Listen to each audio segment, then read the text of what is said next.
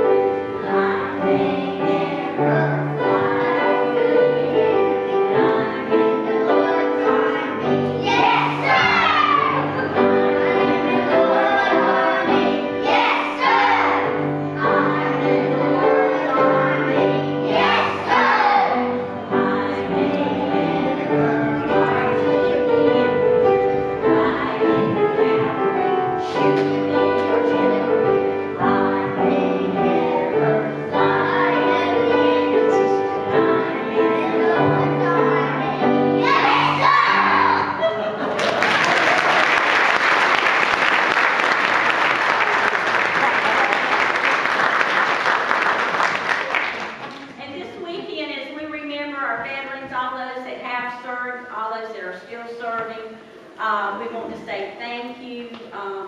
In this day and age, as we noticed yesterday, some of our veterans have gone on home and to their reward, and so we need to remember. We need to remember so that that history doesn't die as they pass on. And so we want to say thank you for all of you, like I said, that have served and that is continuing to serve today. So all of our veterans would stand up or acknowledge your step, please, so we can.